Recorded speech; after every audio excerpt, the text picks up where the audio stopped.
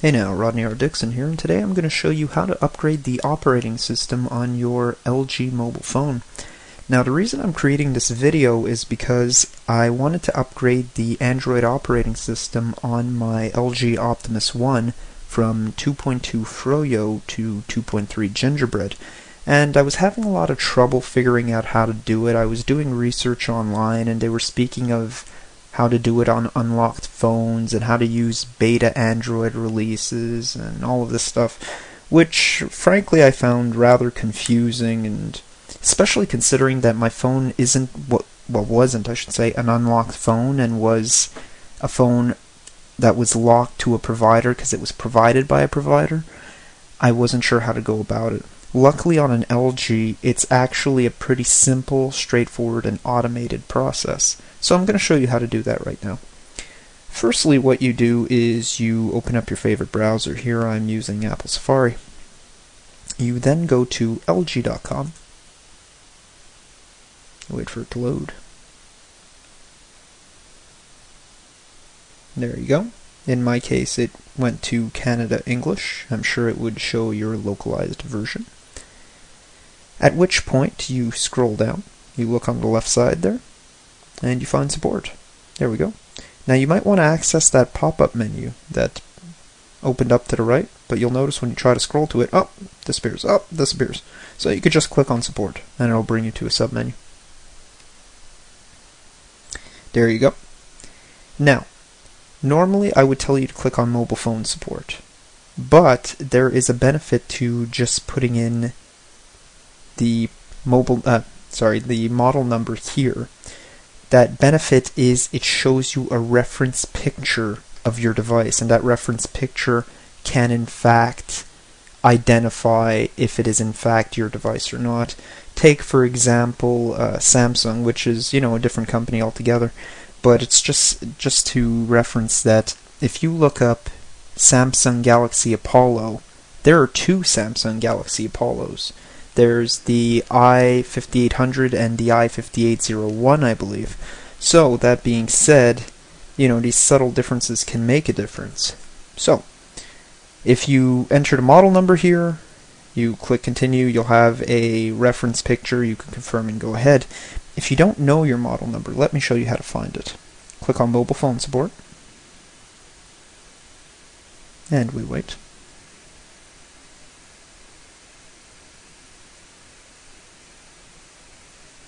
Here you go, mobile phone support. Let me show you where the model number is located.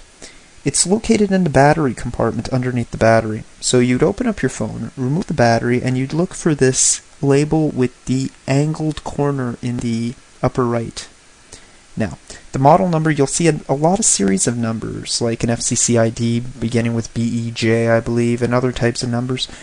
The best reference is you look in the lower right, and you'll see generally it'll be a series of digits or letters, a dash, and another series of digits or letters.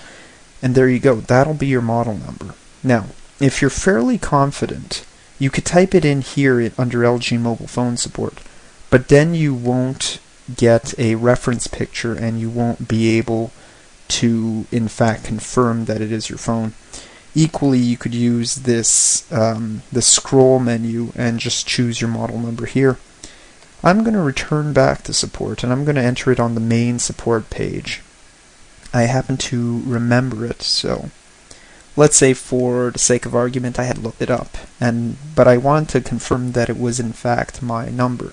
So on this general support site, I'm going to type in P500H. Of course, remember that your model number could be different, and should be different, obviously. For example, P500 is also an LG Optimus One. In my case, it was a P500H. Maybe it has to do with the fact that mine was locked to the TELUS network. Not sure, but anyway.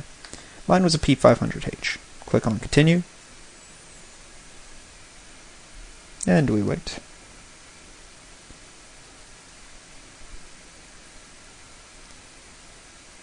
Here we go. The LG P500H. That's what it suggests.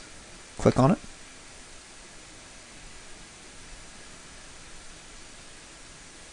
LG product support for LG P500H. There we go. There's my reference picture. It is in fact my phone, the LG Optimus One, issued by TELUS Mobility. Okay, great. And here you go, software update. There's 2 updates. So this is the way you do it. Just a Windows USB driver and a software update. It's relatively simple. What you do is with your phone not connected to your USB port on your computer through the data charge transfer cable, what you do is you download this Windows USB driver, you run it, you install it. It doesn't give a lot of feedback, so once there's no longer any windows open on screen, it's generally installed. Done deal. From there, you connect your phone. There probably, once again, will not be any feedback on screen saying that it was in fact recognized and installed and is working with the drivers, but take for given that it is working with the drivers, at which point you then download and install this called Software Update, which is a small utility that's going to open in your taskbar, a little LG icon in red. And then from there, it'll take you through a completely automated system where it's going to tell you there's software updates available for your phone. You click on Update, you go through a very simple process. It'll even identify your phone, what model it is, the make, and what have you, what current operating system's on there. And it's going to update all on its own. It's going to give you complete feedback through the software update procedure. And once it's all done, it'll tell you it's all done. And when you disconnect your phone and boot up your phone, there you go. You'll be on the newest available operating system from your phone issued by LG. To confirm your provider, in my case, it was TELUS Canada, which is indicated right here. There's also TELUS Kudu, since Kudu's owned by TELUS. And yeah, there you go. It was as simple as that. It worked great. It upgraded the phone in no time. I do have to tell you the download was rather long, because, downloading a whole new operating system for your phone, it's not a small little thing. So it did take time, but it did get done within a relative amount of time. I made sure not to play with anything. It warned me that it really wanted all resources available when it went through the update. Now the reason for that is during an update, such as when you're flashing a computer BIOS, if anything should interrupt the process, you disconnect the phone, power goes out, whatever, you could cause some serious problems. You could proverbially brick your phone where you don't have access to it anymore. So you want to make sure you have full bandwidth. You want to make sure if you're using a portable computer like a laptop or a netbook that you have, you're plugged into your power supply and everything, and there's no programs in the background that are eating up resources or anything eating up network resources such as bandwidth. You want full bandwidth, full power, full processing power, full memory. You want to get it done as quickly as possible. My bandwidth connection, what's it called? Not LAN, what do I want to say? My DSL connection is rather slow given how far I live from the central station. My maximum download speed is around 120k a second. Now the reason I'm telling you this is to give you a reference point of how long it took to upgrade my LG Optimus One from 2.2 Froyo to 2.3 Gingerbread. It took around 20 minutes. And like I said, once I got the system started, it was practically all automated. I kept my eye on it, just went elsewhere, did something else, just keeping my eye on it every once in a while. And when, after around 20 minutes, everything was done, everything was updated, disconnect my phone, boot up my phone, bingo, I'm on the 2.3 Gingerbread. It's as simple as that.